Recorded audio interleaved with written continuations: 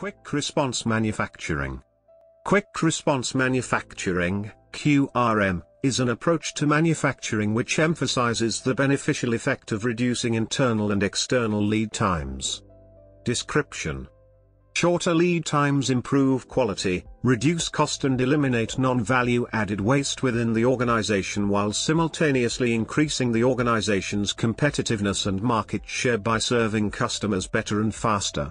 The time-based framework of QRM accommodates strategic variability such as offering custom-engineered products while eliminating dysfunctional variability such as rework and changing due dates. For this reason, companies making products in low or varying volumes have used QRM as an alternative or to complement other strategies such as lean manufacturing, total quality management, Six Sigma or Kaizen. However, the benefits of QRM are still mooted and contested by experts around. Many opposers of QRM criticize its approach being very marketing style rather than academic or statistical. History. Background. QRM is rooted in the concept of time-based competition, TBC, pioneered by Japanese enterprises in the 1980s and first formulated by George Stork Jr. in his 1988 article entitled Time, the Next Source of Competitive Advantage. Time-based competition is a broad-based competitive strategy emphasizing time as the major factor for achieving and maintaining a sustainable competitive advantage. It seeks to compress the time required to propose, develop, manufacture, market and deliver products. QRM advocates a company-wide focus on short lead times that include quick response to demand for existing products as well as new product and design changes. This combination has led to the implementation of QRM in many high-mix, low-volume companies. Some argue that quick response manufacturing differs from quick response, QR, methods used in the apparel industry and the fast fashion market. QRM is a company-wide management strategy applicable to a wide variety of businesses, whereas QR primarily stands for a specific business model in a particular industry. However, the important difference to note is that QR was a competitive industry initiative introduced in the U.S. textile industry in 1984 as a means of improving efficiencies in manufacturing and supply chain processes and as such was one of the earliest pioneers of putting into practice time-based competition prior to Stork's seminal article. Thus QR crossed the traditional boundaries of organization and was not limited to a single organizational efficiency improvement such as that advocated by proponents of QRM. In this respect the textile industry initiative was innovative and visionary in its application of QR techniques across the supply chain. Development. The concept of quick response manufacturing, QRM, was first developed in the late 1980s by Rajan Zuri, at the time professor of industrial and systems engineering at the University of Wisconsin-Madison. Combining growing academic research in time-based competition, TBC, with his own observations from various lead time reduction projects, Zuri conceived QRM as a concept espousing a relentless emphasis on lead time reduction that has a long-term impact on every aspect of the company. In 1993, Zuri, along with a few U.S. Midwest companies and academic colleagues at the University of Wisconsin-Madison, launched the Center for Quick Response Manufacturing, a consortium dedicated to the development and implementation of QRM principles in an industry setting. Proposed by Zuri, the newly coined term Quick Response Manufacturing, QRM, signifies the new strategy. QRM extends basic principles of time-based competition while including these new aspects. Zuri's continued research into QRM through industry projects along with enthusiastic responses to various articles on lead time reduction issues led him to develop a comprehensive theory on implementing speed in a manufacturing company, covering all areas in the enterprise. He formulated his theory in the book Quick Response Manufacturing, a company-wide approach to reducing lead times, 1998, providing a framework for the implementation of QRM in manufacturing companies. QRM strategies and tools. Lead time as a management strategy. Traditionally, U.S. Manufacturing firms have focused on scale and cost management strategies based on the division of labor practices formalized by Frederick Winslow Taylor and pioneered by Henry Ford. From the time-based perspective of QRM, the high degree of labor specialization and hierarchical department structures at purely cost-based organizations have these negative effects on lead times. All these factors contribute to long lead times, ultimately resulting in waste throughout the enterprise, such as excessive forecasting, planning, scheduling, expediting, work in progress, WIP, finished goods costs and obsolescence. These increase the overall costs and lower the organization's competitiveness. QRM suggests that an enterprise-wide focus on reducing lead times will result in improvements in both quality and cost. Eliminating the time-consuming, and often self-reinforcing, practices described above can lead to large cost savings while improving product quality and customer responsiveness. Hence, on a management level, QRM advocates a mindset change from cost-based to time-based thinking, making short lead times the yardstick for organizational success. Manufacturing Critical Path Time, MCT. QRM's strong focus on lead time reduction requires a comprehensive definition of lead time. To accomplish this, QRM introduces Manufacturing Critical Path Time, MCT. It is based on the standard critical path method, defined as the typical amount of calendar time from when a customer creates an order, until the first piece of that order is delivered to the customer. A metric designed to calculate waste and highlight opportunities for improvement, MCT gives an estimate of the time it takes to fulfill an order, quantifying the longest critical path duration of order fulfillment activities. Organizational structure. QRM requires 4 fundamental structural changes to transform a company organized around cost-based management strategies to a time-based focus. QRM cell. The main building block of the QRM organization is the QRM cell.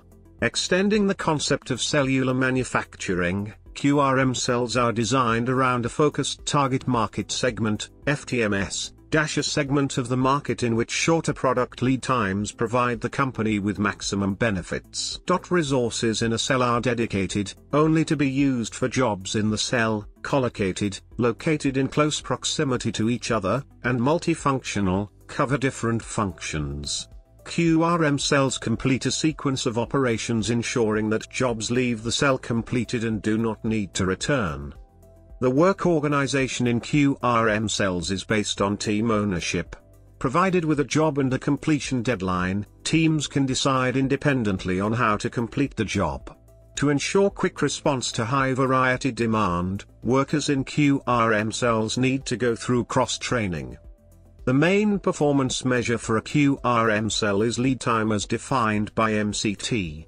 To measure MCT reduction, managers can use the QRM number, a metric designed to show management lead time trends for cells. System dynamics. In QRM, the product-focused cell structure has to be complemented by a thorough understanding of system dynamics in order to make better decisions to reduce lead times. Based on principles of system dynamics, QRM identifies high utilization of machines and labor as well as running large batch sizes as major obstacles to lead time reduction. Create spare capacity. Many cost-based organizations aim for machines and labor to be utilized at close to 100% of capacity. QRM criticizes this approach as counterproductive to lead time reduction based on queuing theory, which shows that high utilization increases waiting times for products. In order to be able to handle high variability in demand and products, QRM advises companies to operate at 80% capacity on critical resources. Optimize batch sizes. Common efficiency measures encourage production of parts in large batch sizes.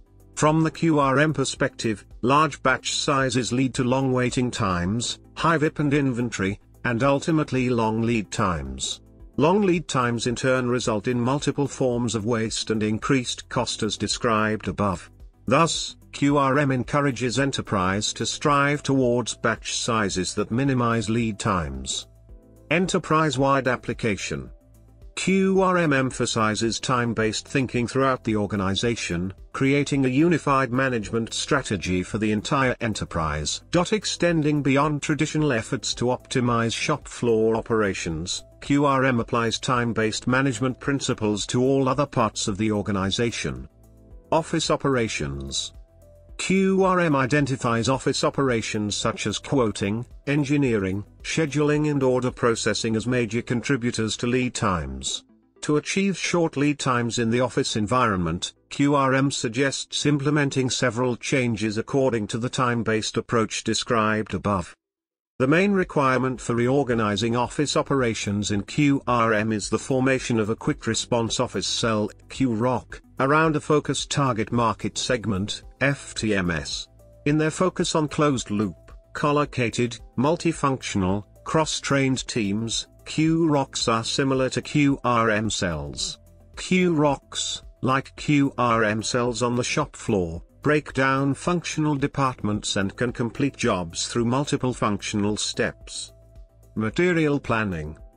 QRM criticizes commonly used material planning and scheduling systems such as Material Requirements Planning, MRP, Manufacturing Resource Planning, MRP2, and Enterprise Resource Planning, ERP, for not incorporating system dynamics in their analysis and not accounting for the cost of long lead times. QRM recommends simplifying existing MRP systems to a higher-level MRP, HL/MRP, concerned with high-level planning and coordination of material and not with detailed scheduling of operations. Production control. To coordinate and control flow within the QRM structure of cells and HL/MRP, QRM utilizes Polka, paired cell overlapping loops of cards with authorization. Polka is a card-based shop floor control system, designed as the QRM alternative to Kanban. Polka differs from commonly used Kanban systems in the type of signal it sends to move jobs/material through the shop floor.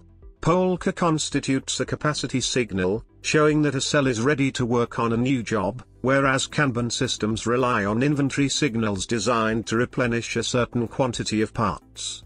For this reason, Polka works well for low volume and/or custom products. The first QRM shop floor control system was developed by Propos Software. Propos Software was also the first to develop a digital version of the Polka card system. In March 2018, Rajan Zuri published the Practitioner's Guide to Polka, the production control system for high-mix, low-volume and custom products, in which Zuri describes a practical approach to Polka to maximize production efficiency, reduce VIP, work in process, and prevent bottlenecks from forming. Zuri also describes the use of Propos QRM software and digital Polka, illustrated by a case at Bosch Scharnieren. This Dutch manufacturer produces custom metal hinges and managed to greatly reduce lead times and optimize the production flow in their job shop using QRM and Polka principles. Supply chain. QRM encourages companies to work with suppliers to reduce their MCT. Long supplier lead times can incur hidden costs such as high inventory, freight cost for rush shipments, unplanned engineering changes creating obsolete inventory, and reduced flexibility to respond to demand changes. QRM recommends that MCT be included as a significant factor in sourcing decisions. New product introduction. QRM highlights strategic advantages of rapid new product introduction, NPI. Applying the MCT metric to the NPI process provides valuable information on the current NPI performance. Based on these findings, QRM encourages managers to rethink cost-based decisions in terms of their impact on the NPI MCT. For example, cost-based purchasing policies can result in long purchasing times for prototype materials, in turn delaying the NPI. Implementation. QRM theory recommends following 4 common steps when implementing QRM. Creating a QRM mindset. QRM implementation requires company personnel to embrace the strategy's time-based principles. In a first step, a team of management and employees trained in QRM principles should compile a list of wastes due to long MCT, creating awareness for the negative impact of long lead times on operations. If the company decides to take action, QRM theory recommends the creation of an organizational framework for the implementation effort. In this framework, a high-level QRM steering committee oversees all QRM efforts, while a QRM champion, an experienced employee with sound QRM training, is charged with driving and overseeing projects on a day-to-day basis. With this structure in place, the steering committee can pick a set of products as the target for the first QRM project. Changing of organizational structure. Following the general direction of the steering committee, a cross-functional planning team starts studying the project, including a detailed analysis of the MCT, product volumes, strategic needs and other factors. This analysis leads to the definition of the FTMS for the QRM project. Using QRM principles, the planning team designs a QRM cell for the FTMS. With approval from management, an implementation team consisting of the people in the new cell and members of the planning team can start training activities, cross-training of operators and, if needed, relocation of equipment to launch the cell. After cell launching, the implementation team continues support for the new cell and measures MCT to monitor lead time changes. Inclusion of system dynamics. During both design of the cell and its operation, the implementation team should re-examine policies on utilization to properly plan the loading of the cells and to maintain spare capacity. Furthermore, sales teams should be encouraged to engage in a program of batch size reduction. Enterprise-wide expansion of QRM. After completing the initial project, the company needs to evaluate the results of these QRM efforts and publicize successes throughout the organization. Following the same pattern as described above, the company should identify additional FTMSs for other QRM projects and start the implementation process.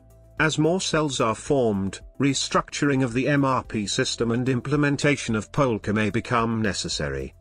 To maximize benefits of a time-based management strategy, QRM projects should span across office operations, the shop floor and supply chain. Practice. Quick response manufacturing is used by a variety of companies from different sectors worldwide.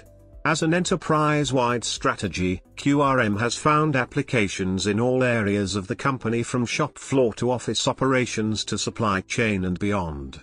In the apparel industry, QRM has also become closely intertwined with the concepts of fast fashion and fast fit, both of which are intended to reduce the timeframes typically associated with bringing catwalk style to the high street. Many companies use QRM to address lead time issues in some parts of their organization or as an addition to existing continuous improvement efforts such as Lean, Six Sigma or others.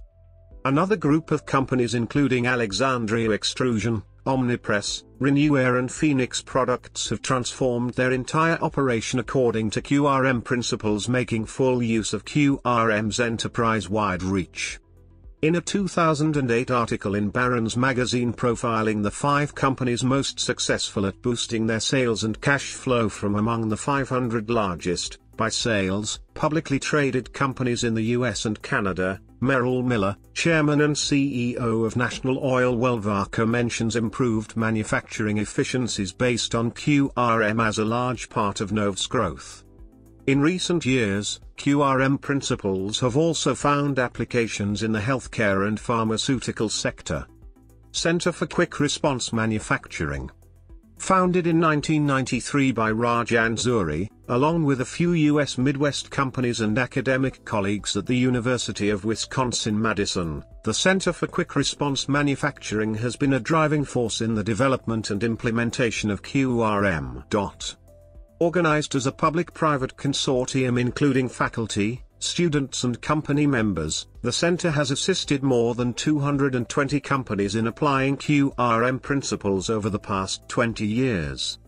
The center provides general information on QRM and hosts a variety of training events each year. Companies interested in implementing QRM can become members of the center and take part in improvement projects conducted in cooperation with engineering students and university faculty. Following the public-private partnership model, a new QRM center at An University of Applied Sciences in Arnhem, Netherlands, founded 2010, is helping European companies implement QRM strategies.